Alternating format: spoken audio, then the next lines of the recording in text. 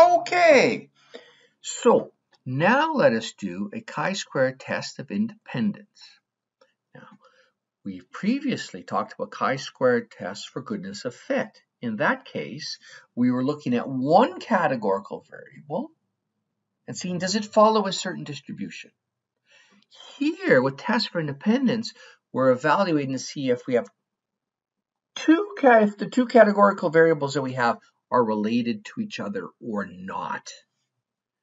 Okay, so one case, one categorical variable, compared it to a proposed or an expected distribution here. Now we're saying, are two of these categorical variables related to each other?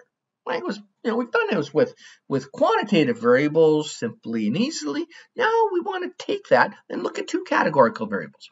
Like I said, marketing, politics, polling, huge in this. Okay. So we have an HOHA, 6 steps like we always do in our HO. Simply, the two variables, name them, are independent. Two variables versus HA, two variables, not independent. Remember, mutually exclusive. So for instance, browser and operating system preference, they are independent, or browser and operating system are not independent. Okay. Yeah, we kind of suspect that they're probably related. I mean, let's face it, you buy the MacBook, you open it up, you got the Mac OS, turn it on, and everything is, you just run it in the whole Apple ecosystem for the rest of your life, right? You probably got Safari running.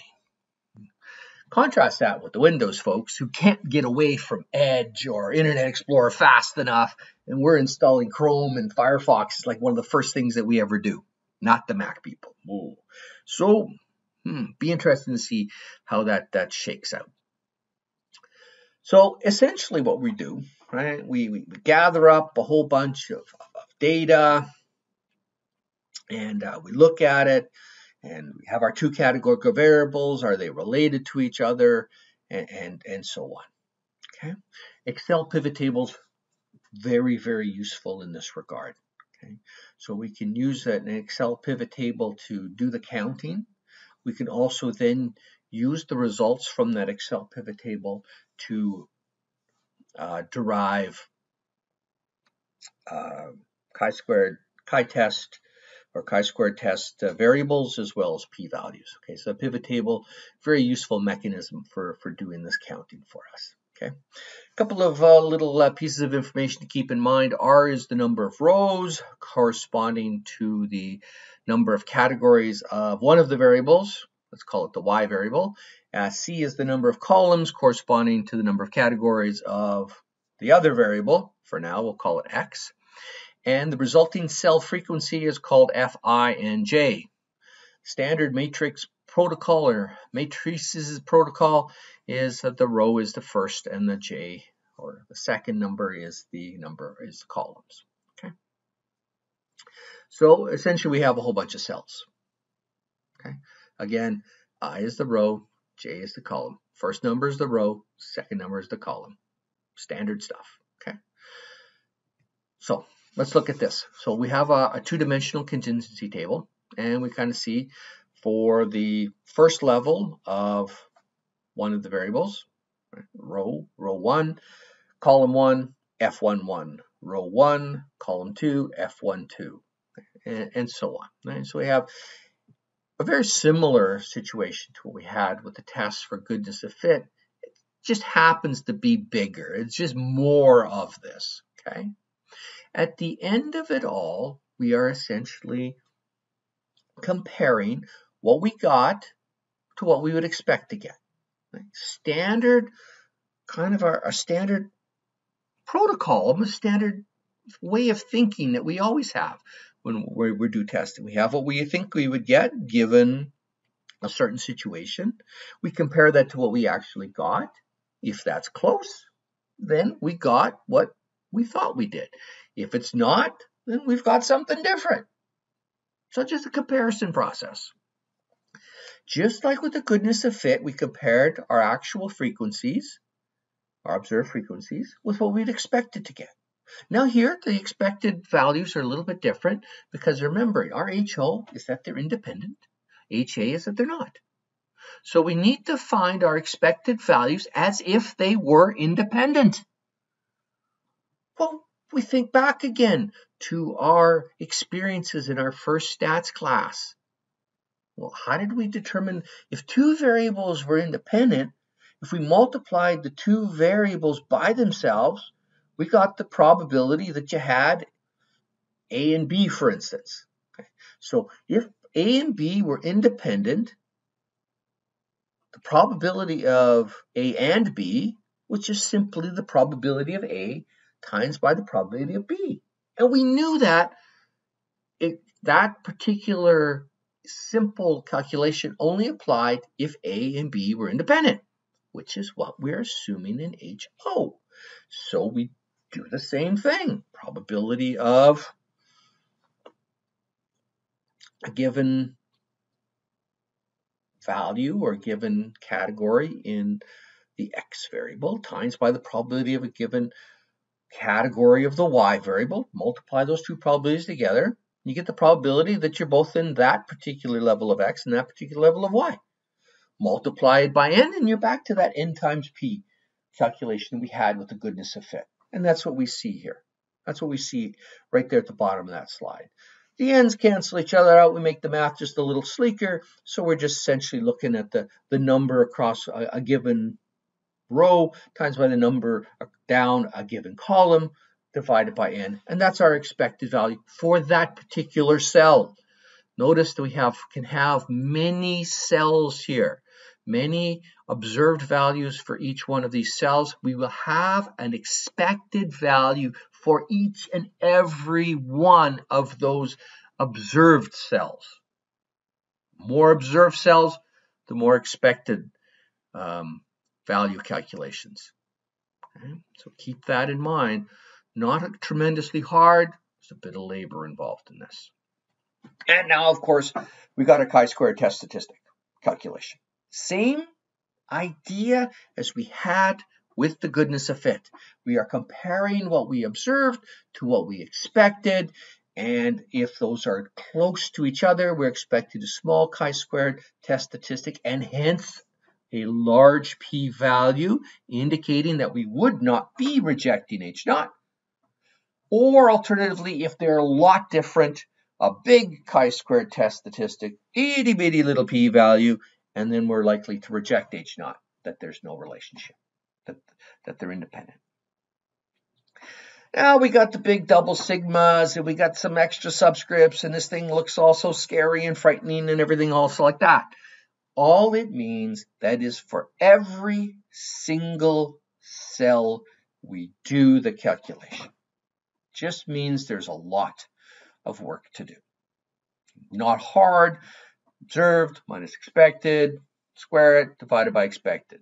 Now we've got the observed values. Those come out of our data results, right? Comes from our surveys or wherever they came from. We must calculate the expected values for every single one of those, just like we did before. And then we must do this chi-square test statistic for every single cell. Then we sum them all up and we get the ultimate chi-squared value.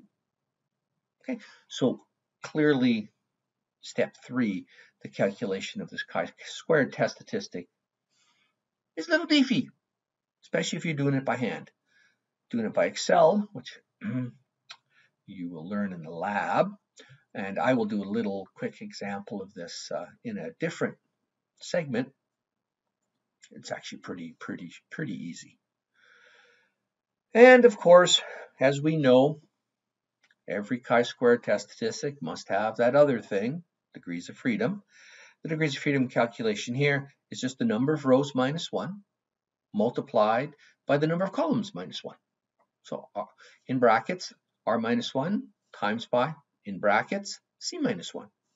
And we give our degrees of freedom. Okay. So we do the big calculation. And then if we're doing this by hand, well, step 4, we look for the p-value. We look for the p-value using the chi-square tables as we would normally. Okay. No, nothing big there. Or we could use the chi-test function in Excel. And we'll show that, how to do that in a different tutorial.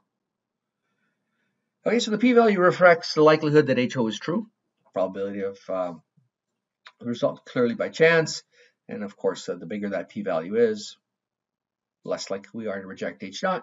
Smaller the p-value is, more likely we are to reject H naught. A couple of things to keep in mind as we do this is the expected frequencies must be greater than or equal to 1. For the test to be valid, this must be, okay, so very similar to what we had with goodness of fit. Combine categories if they're too small, and as it was the case with goodness of fit, it's best if the average frequency is at least 5. Okay.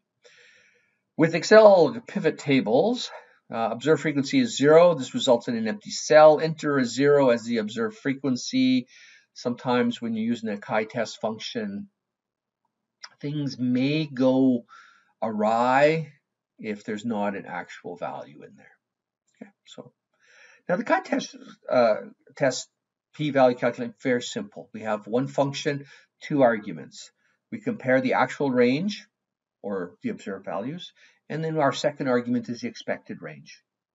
And then that calculation for that chi-squared test statistic, Excel does that for us, and then uses that in order to find the p-value.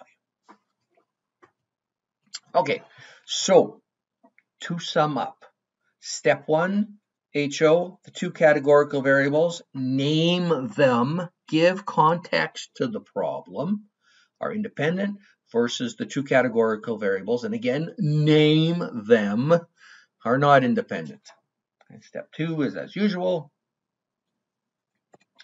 Step 3, calculate the test statistic. Don't forget degrees of freedom, common mistake, very easy to do. Use the table or use Excel, find the p-value, make the decision, the usual decision rule, and then the conclusion is the 2 variables, name them, please, are independent, or the 2 variables, whatever their names are not independent. Right? Very, very simple thing. So I'll get you started on a couple of examples, but I'll do the examples on a different clip using Excel. Okay. So the FBI compiles information on arrests for violent crimes by the type of crime committed and the age of the person arrested. We're going to test to see if age of the arrestee is independent of the alleged crime. The arrest information is on the following slide. And what do we see? We see murder, forcible rape, robbery, aggravated assault, and then a few age categories. Look at that. Murder, 18 to 24-year-olds. 11 murders. 25 to 44. As you get older, you kill more. What the hell's with that? Oh, and we got, like, for nice people like me, over 45, we don't kill anybody. We don't rape anybody. We don't rob anybody. We don't do anything, actually.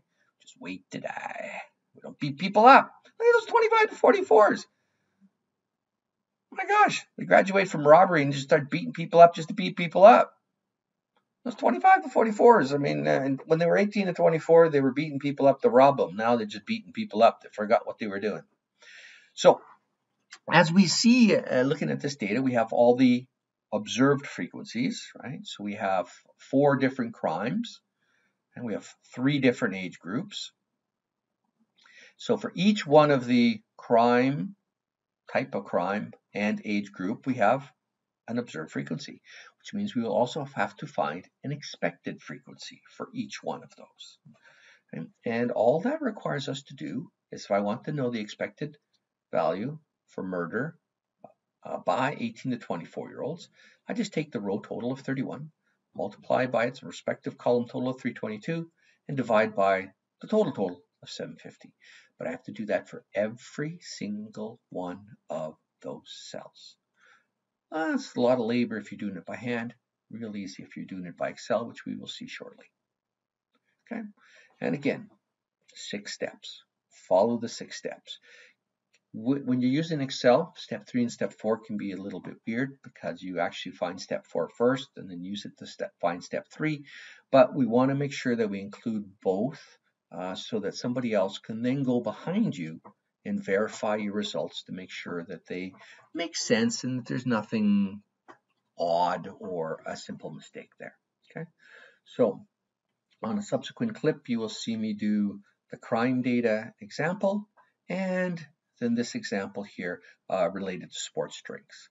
The crime example is really easy to do on Excel. Would not expect anybody to do this by hand. However, the other example could be done easily by hand.